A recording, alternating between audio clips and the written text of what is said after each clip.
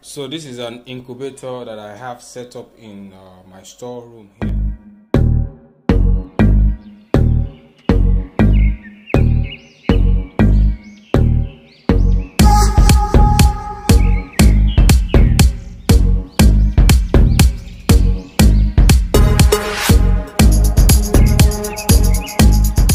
See the battery setup, the battery charger, and here is the carton. Here is the carton. It's the HHD egg incubator. This is 48 egg capacity incubator. It's pretty cool. It's pretty good. It is automatic egg turning unit, and takes 48 eggs like I mentioned earlier. But there are a couple of things I want to mention and show you guys today, which is key. You don't find all incubators come like this. These portable incubators. This is just one that stands out. It stands out real good. Okay, so basically this is the unit. This is the unit. This is the egg holder. After your first 18 days or thereabout, this is what you remove, and then you use this one, which is the hatching trays. This is the setter, and this is the hatching tray over here. This is where you're going to place the eggs after 18 days, and you just leave them to hatch into chicks. So what are the key things to note about this incubator? It has an automatic turning system, egg turning system. I'm going to cover it in a little while. It has an automatic egg turning unit that turns the eggs, I think after every 2 hours. This is the timer we have here. I'm going to show you. This is the timer we have here. This is remaining 1 hour 46 minutes for it to turn again. But then before that time comes, I'm just going to sample it. This is how the turning of the egg happens. I'm going to press the button that will make it turn now. Okay, so this is the egg turning. Can you see that?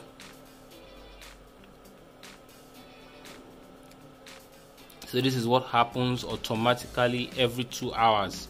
If I had left the counter to run down to 0 from that 2 hours, you can see now it's 1 minute 59 seconds. So if I had left the counter, it would get to that point where it's going to turn automatically. So that is one thing, automatic egg turning system. It has the humidity sensor. Yeah, humidity sensor is somewhere over here. The thermometer too is there, the fan is there. So I'm going to close this incubator now and show you guys how it works. Okay, here we are back to seeing how the incubator works. Before it was opened, and I can assure you, if opened, it won't reach the temperature that it's supposed to get to be able to hatch your eggs into chicks. Right now the temperature is increasing. There is a set minimum. There's a minimum temperature that I've set there. It's actually a range. There's the high, there's the low. You get to be able to set the high and the low. So when it comes lower than the low that you have set, let's say probably your low is 36.9 or 37.0 and your high is 38.5 or thereabouts, it has to stay within that range. If anything happens, if everything is fine, the battery unit is good, the light is supplied, it won't come down lower than that, it won't go higher than that, except there's a crazy incident in the weather condition, but that is rare. It will hardly occur. So without that, the temperature is something that you won't have to worry about. Actually, what can go wrong is if the light goes out. As you can see here, here's my battery. I'm actually using a 60 amps battery to support the incubator right inside here, and the battery has a charger. Okay, there's a charger unit here. Yeah, that's it. So the battery is 75% plus charged now, so it's topping up. It's been a while since I powered it on. I'm just doing this test video for you guys to see. So this is the battery unit. So what comes in the box? Yes, the only thing that is not part of this incubator setup that you will get is the battery.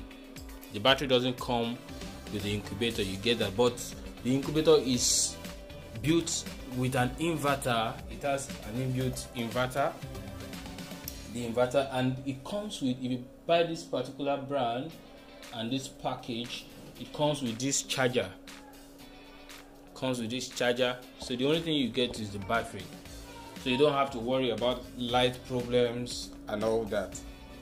And the incubator is pretty easy to set up. This is the settings button.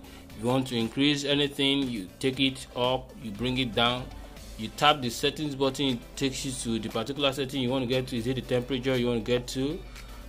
This is the high and the low. You fix that into place. Then you can also set the humidity, and that's, you can set all the parameters. It has its own user manual and all that, so it's pretty easy. If you check now, you will see 38.0, 36.8. that's what we have. 38.0 is the temperature that has been set there, but at the moment it's 36.9. it's still going up. 37.0 now. It's going to go to that preset temperature. When it gets there, it tries to maintain that temperature. If you look at this light, it's showing that the heater is on. I'm going to make sure the video stays long enough to show you when the heater goes off. So the heater is right on now. It's raising the temperature of the unit up to the minimum that we have set there. You'll see that in a moment. So 37.4 now, 37.5, and we have the humidity as 56. This place is quite hot, and the unit has no water inside it. I'm going to show you how to add water to it to raise the humidity if you need that. I'll show you how to add. It comes with the bottle, to the water bottle. Okay, this is the water bottle here.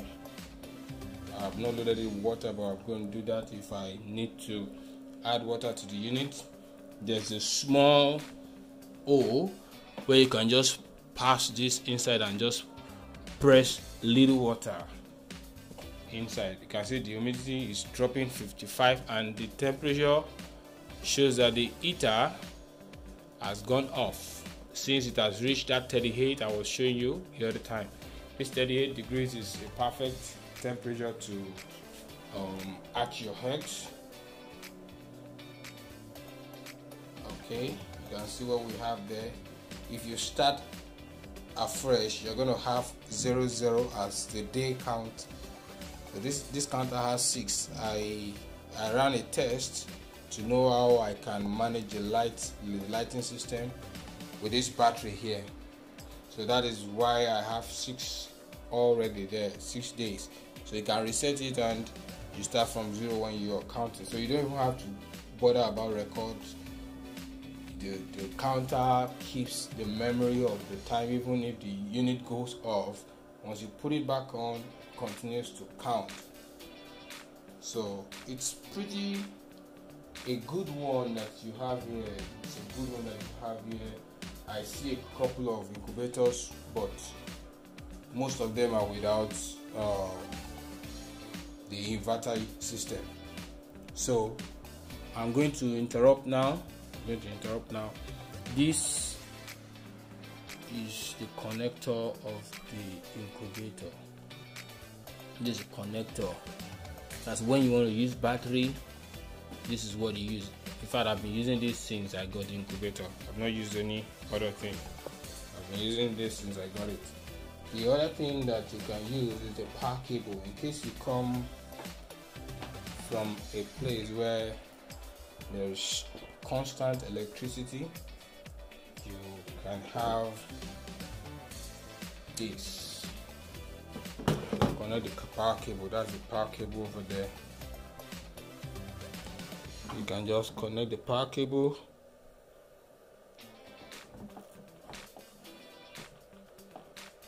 And if you plug it to the electricity, it's going to power the system. It will power the unit, as you can see. So that is using direct electricity. But I think it's better to use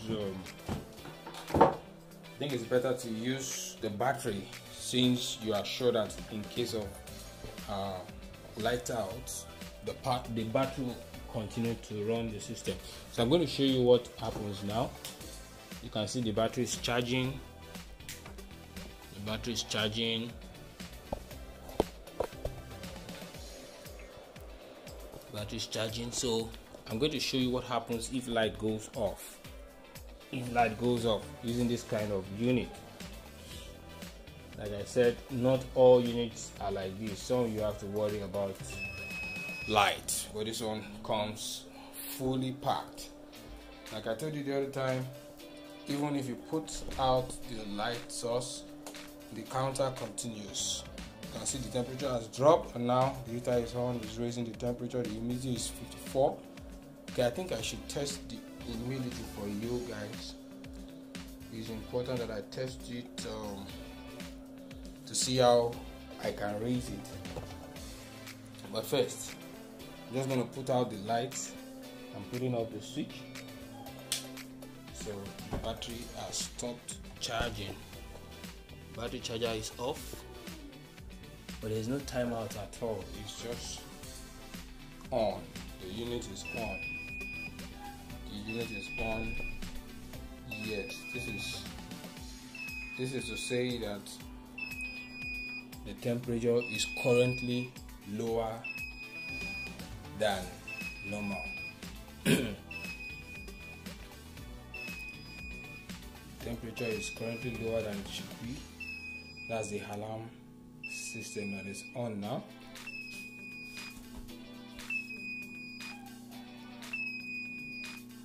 Okay.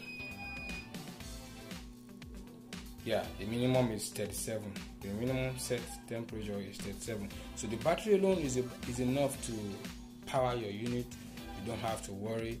Once it is fully charged, you can run the system on the unit on it, and you have the battery charger on, so that once the light comes, the battery continues to charge and the cycle goes on like that. So you can see the temperature is currently going up.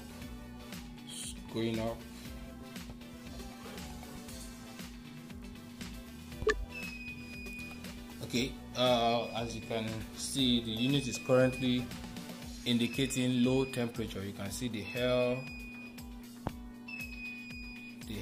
there. It's indicating low temperature. What happened is I just opened the cover of the unit some seconds ago, just like this.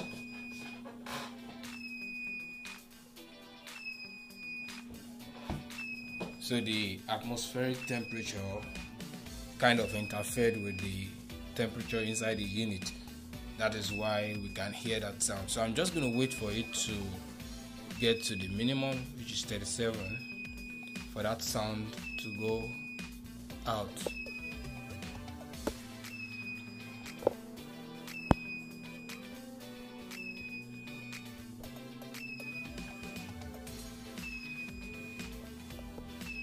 So we have 36.8.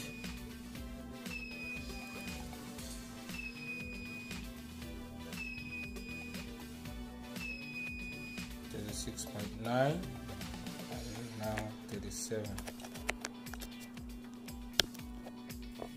Okay. 37.2. So what we're focusing on right now will be the humidity, the relative humidity of the unit. As you can see, it's giving us 52 right now. 52. So I'm just going to show you how to adjust the relative humidity. It's giving us 52, and I want to make that go up. So here is the water bottle. This is water. It has this tiny mouth that you can use to apply extra moisture to the unit. So there's a hole just here. There's a hole just here. So I'm just going to apply. You can see, I feel that anything. So I'm just going to apply little quantity of water. Some water. Actually, what you need to raise the humidity of the unit is just small quantity of water. So let's see how it goes. I just need it to go up a few units. We have 52 at the moment.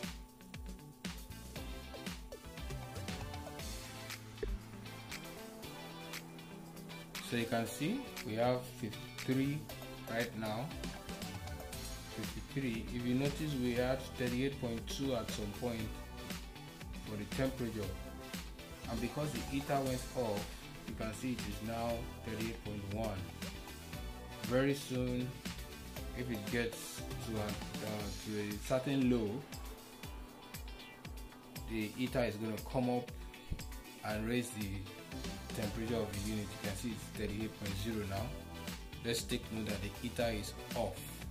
The heater is off. But this system just takes care of everything. It takes care of almost everything actually. The temperature is perfect. It deals perfectly with the temperature. When it has a thermostat system, so when it's too high, when it's about to get too high, it shuts down the heater. It starts to go down, and when it's getting to the minimum, you can see just what happened now. You can see what happened now. The heater is back on. The heater is back on. Just when it was about to drop from 38 to 37.9, the heater came on. So it still dropped to 37.9. Or as the heater is on, I can tell you it can't go below 37.8 that it is now. The heater should push up the temperature very soon. And one other thing that is adding to the temperature drop is the amount of water, the amount of moisture I've added to the unit. It was 53 humidity before, but now we can see it's 55. So the system is going to balance everything just right now. It's going to balance everything just about now. One thing that I know you have to keep track of is the humidity, because depending on your atmospheric condition, the weather condition where you are, is going to affect the humidity. Sometimes you are in a very humid environment, so it's good to place the incubator in a place where the moisture is not too much, the humidity is not too much. You can see it has risen to 56 right now. It's at 56 humidity. So sometimes you will have to add some water to the unit just to raise the humidity a little, but the quantity of water I added during this experiment is quite high, and that is just because I wanted the humidity to go up quickly for the sake of this video. Normally you're supposed to add just some droplets of water is going to balance the humidity in no time. So I think this is about everything. You can see the temperature is back up just like I promised. It's back up, and the heater is back off. So this is a wonderful unit. This is a wonderful unit. Once more, because we can't wait for the 2 hours count where the external timer will reach 0. This is what you use to turn the tray by yourself manually. So I'm going to turn the tray again, probably a couple of times, so you can see the direction of turning. So I'm going to hit this button right now. Yes, you can see the tray turning. You can see the direction of turn. It goes back and forth, back and forth. This is important to give you a good arching condition. You can see it has stopped now, and the tray is facing upwards, not right, not left. I'm sorry, the temperature will be dropping as I've opened the unit, and it can give us a sound very soon. Let me quickly turn the tray again, and let's see the direction of turn.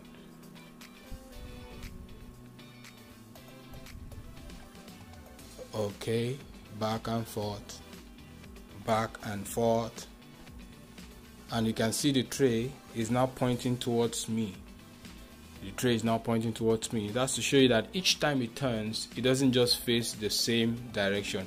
It goes back and forth, and then it turns to one hand. The next time it's going to turn, it goes back and forth and turns to the other hand. The next time it's going to turn to probably face up. Like I said, the alarm unit that wakes you up whenever something is wrong is giving us a signal now of low temperature. So let me turn for the last time.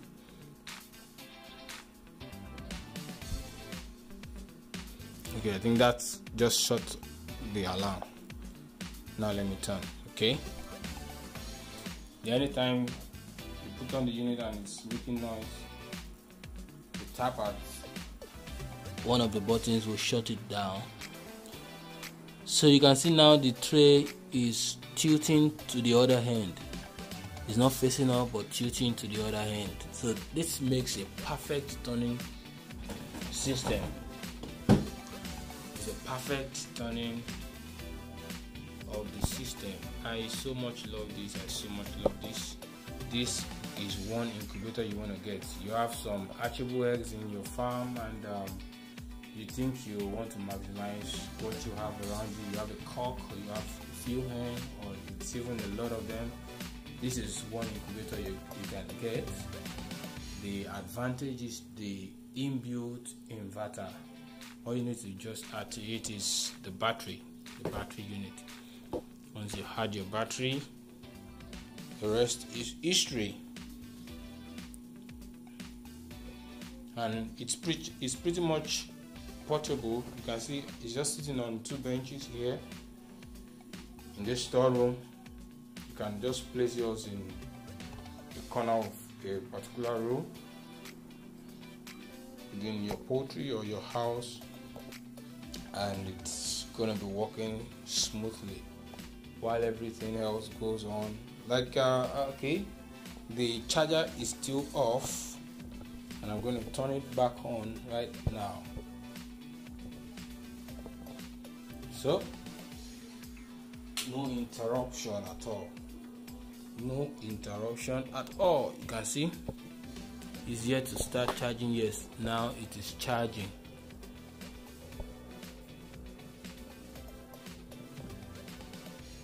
Okay, now it's charging.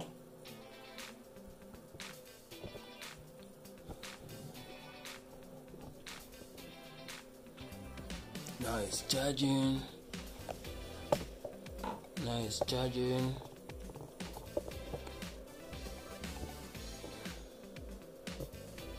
Okay, you can see it's now charging. So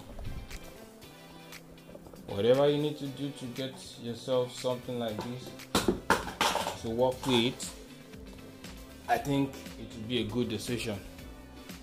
It will be a perfect decision. The unit is just perfect. It's just so good. Thank you very much for watching. If you like this video, please give it a thumbs up, subscribe to the channel to get more videos, and you know what, you can hit the notification button to get our new videos, our updates and all that. Thank you once more. Peace out.